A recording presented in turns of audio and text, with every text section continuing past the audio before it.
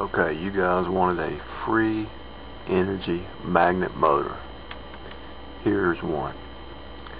Okay, let's see if the mouse shows. The blue area is the heated area. Use solar, use a wood stove, whatever, to heat this particular area.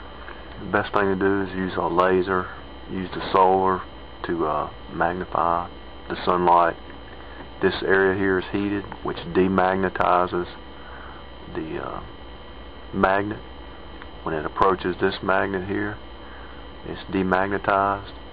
Once the centrifugal force keeps it rotating. Once it goes past this, the heat is it's cooled off again. It's remagnetized, and it continues a continual cycle.